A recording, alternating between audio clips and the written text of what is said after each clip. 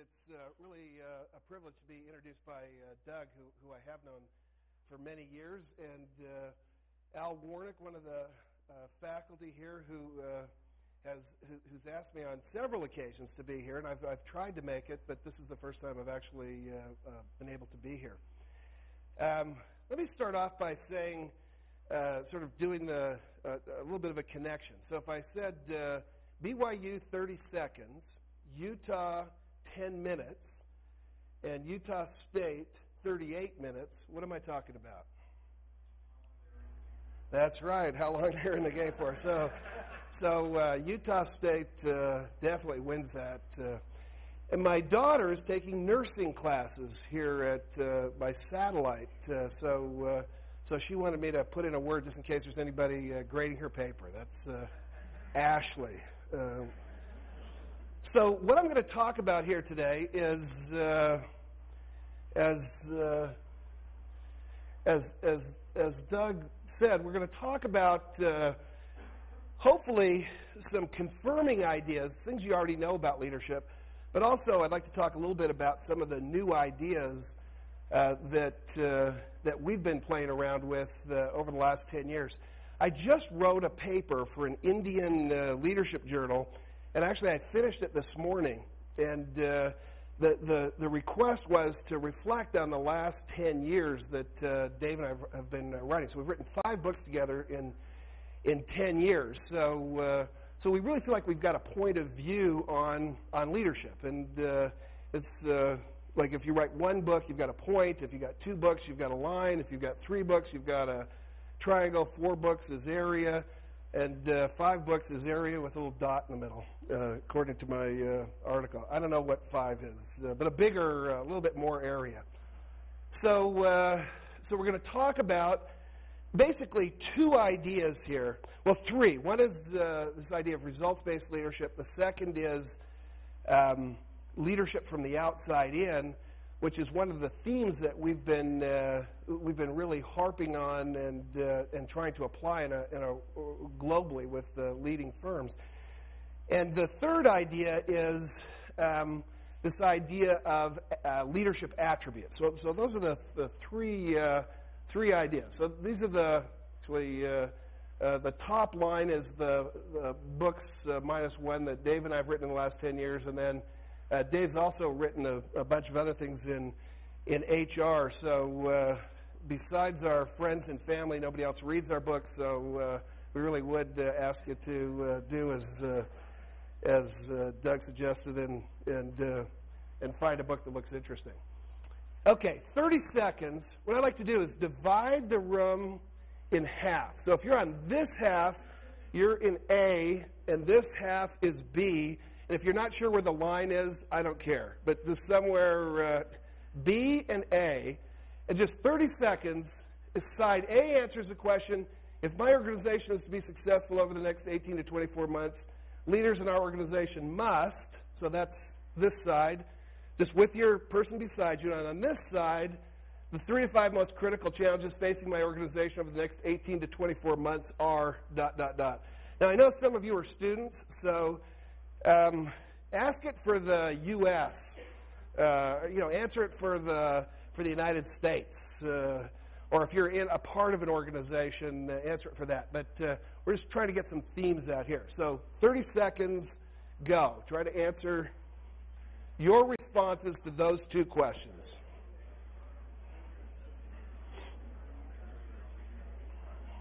Okay, on this side, this was A, right? I've got it right? This was A. Just call out a few of your answers to this question, okay? Oh. If I had a carrot, I would throw it at you. Good job. Okay. Oh, you already got a carrot. This is somebody that needs attention. Okay. What else have we got over here? Adaptable. So recognition, adaptable. What else? Retention. What else? Communication. So if my organization is to be successful over the next 18 to 24 months, leaders in our organization must be good at reward and recognition programs. They must be good at recognizing people. They must be good at retaining people. What have I forgot? One more. They must know how to execute. What else? They've got to understand their businesses. Okay, what about this side? What's the, what did you have over here? What are some of the business challenges? And if you're a student, what are some of the challenges facing the U.S. economy?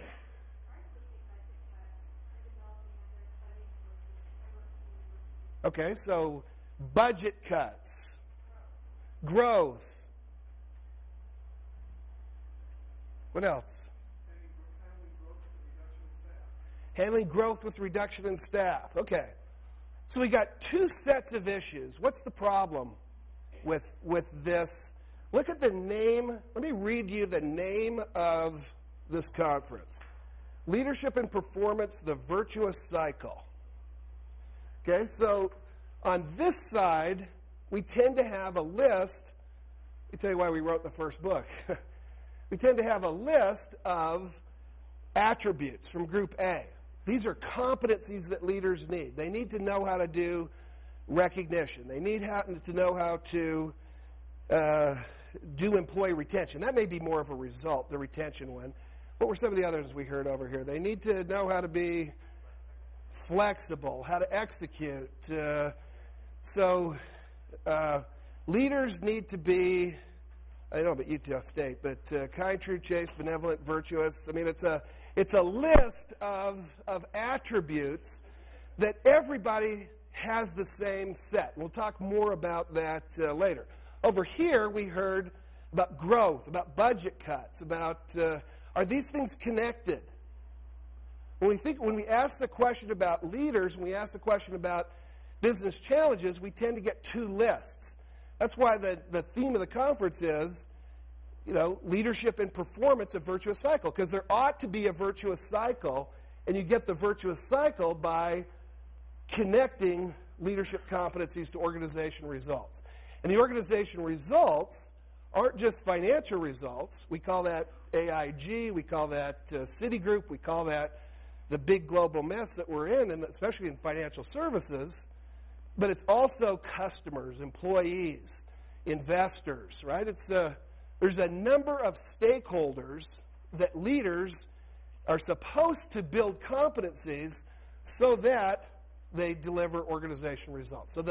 So the idea of connecting the two is something that, for the last 10 years we've been, talking about, and it's implied, but if you look at the leadership development curriculums of most major companies, they're competency-based. They're all about what individual leaders, what are the competencies that leaders need. If you think about the last 10 best-selling books over the last 10 or 20 years in leadership, what are the names of those books? Authenticity, Judgment. What else is out there right now? What's that? Trust. Emotional intelligence. So most of the time, leadership writers write about competencies. And we're saying it's half right.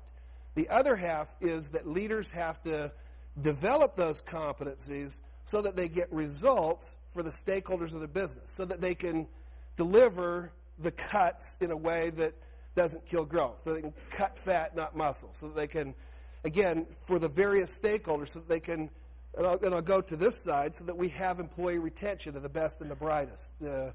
So anyway, it's both results and attributes. Okay, so here's the question then. If we have better leaders, if you're going to do leadership development in this economy, this is why people are cutting their budget in leadership, but they're not completely cutting their budget, because there's a number of companies. Every 2 years we do the top companies for leaders study that with Hewitt that's published in Fortune. And one of the things that tends to be true is that the companies that really do a good job of developing leaders for their own company, and usually leaders for other people's companies too, tend to continue to invest in leadership in up and down cycles. That doesn't mean that they do it with exactly the same fervor that they do in good times, but it tends not to go away. So the answer to the question is leaders create value for the stakeholders of their business. So let's just go around the customer share. So if we have better leaders, some companies, they'll have greater share of customer.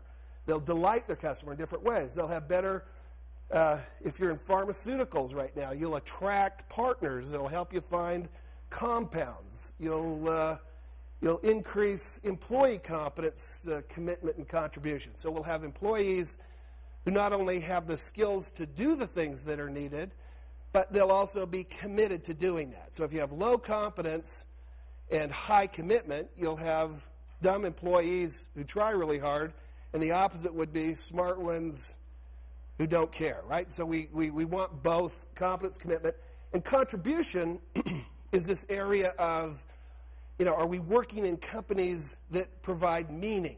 Is there sort of a vision or aspiration for being an employee at this company? Or is it all just about, drudgery? Line managers need to build organization capabilities.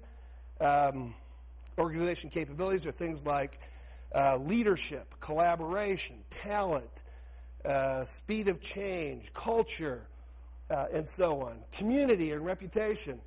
Are we building socially responsible organizations? If we have better leaders, are we likely to build organizations that people want their children to work for in the future? And then investor intangibles, are we building organizations where the confidence in those leaders allows high investor confidence in the future? One of the things that we've been looking at for about 6 or 7 years now is the difference in market value of various companies within the same industry. And so you'll have two companies with the same earnings can have very different market values because of the level of confidence that one company will have over another in terms of what they're going to be able to do for future earnings.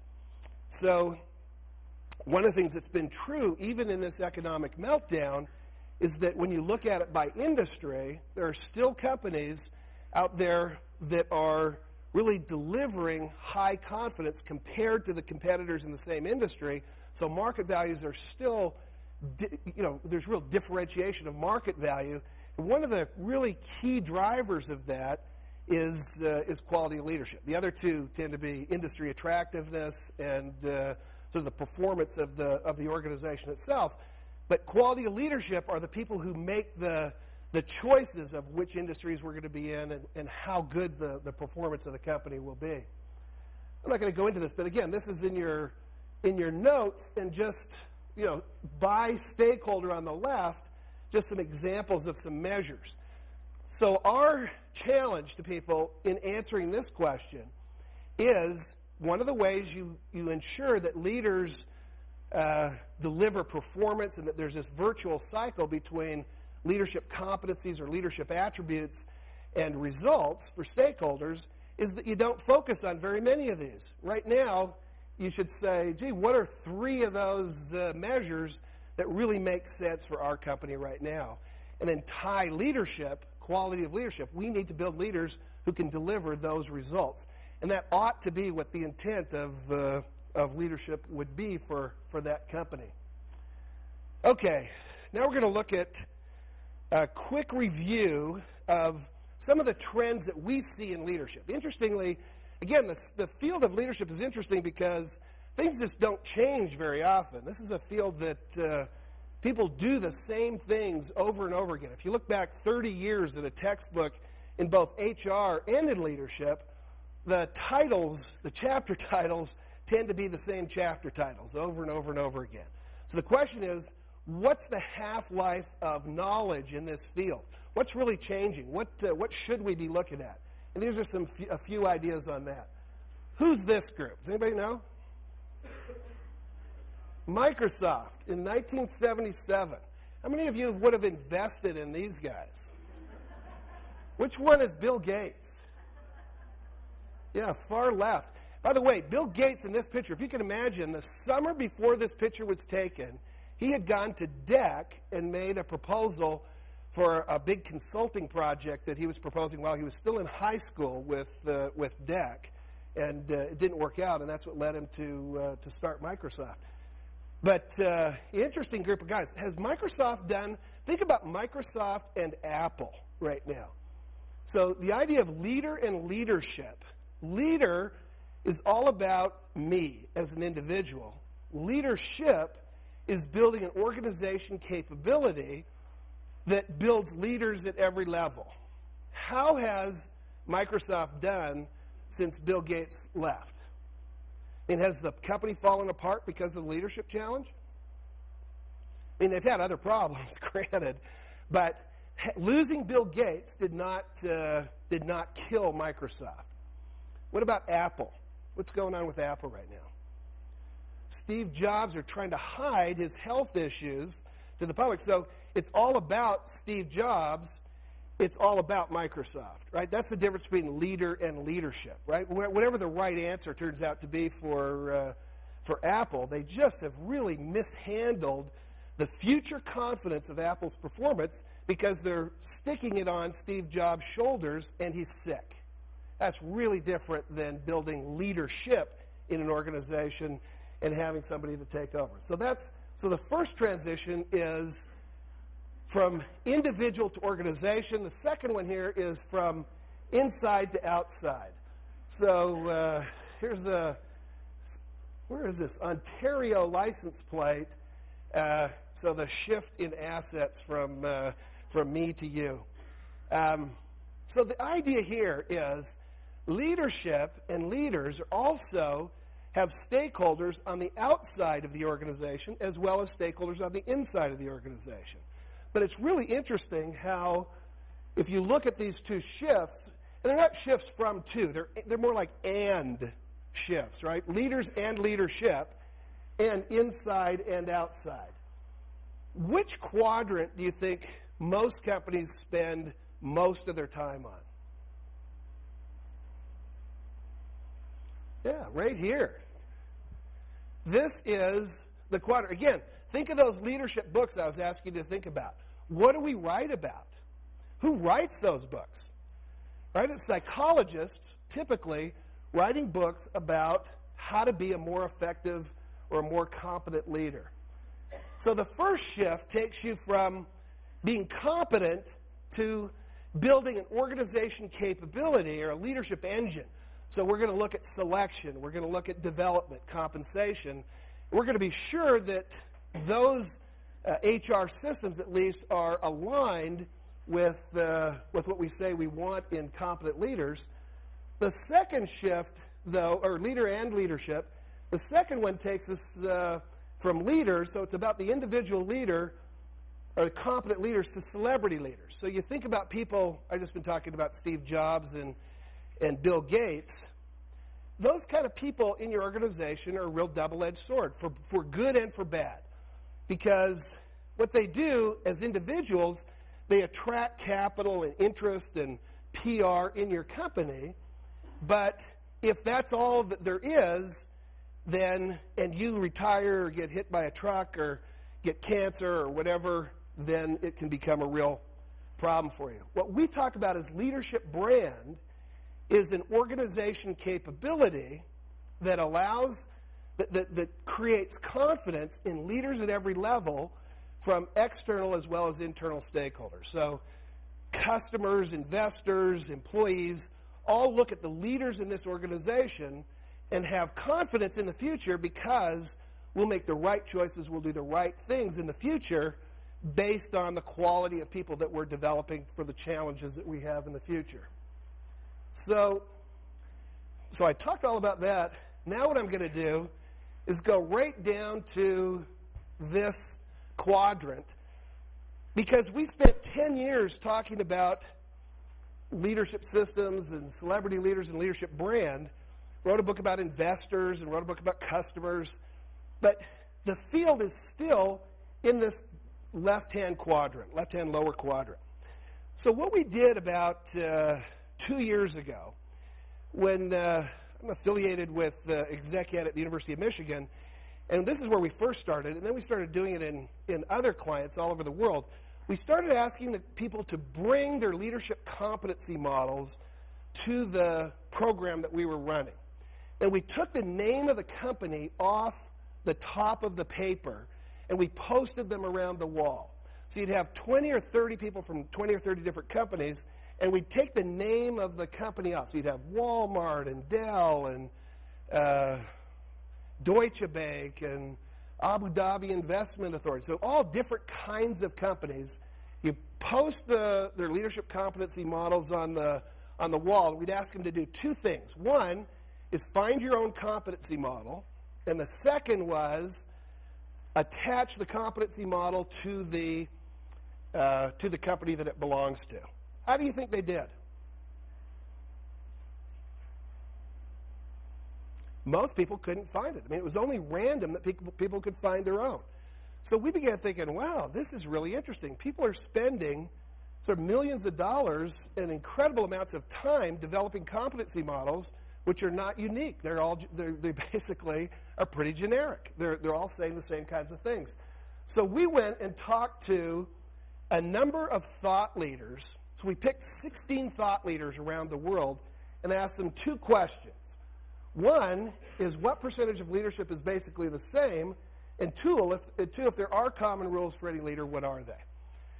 So when we got the answers back, it was between about 20 and 80%, but the average was about 60 to 70. So in other words, 60 to 70% of leadership is the same for every company. And it doesn't even matter if you're a government or for-profit or big or small. They were all saying that all of the research that we could find and distill down said that there were these similarities that completely outweighed the differences. So let me talk about the value of what we're doing here and show it in another way, and then tell you what those similarities were. So count as high as you can in the next 30 seconds, because I've been talking for 45 and you've been doing it anyway. So I'm going to give you 30 seconds. Count as high as you can on this chart.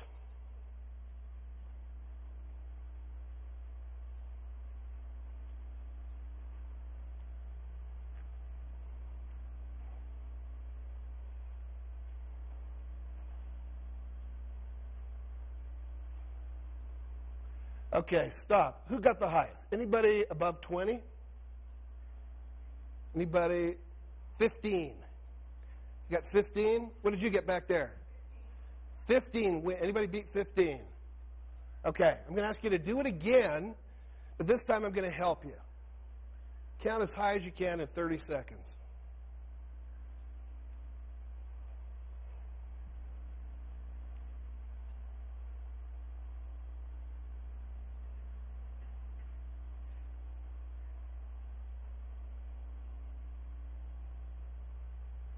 Okay, did anybody get to 15?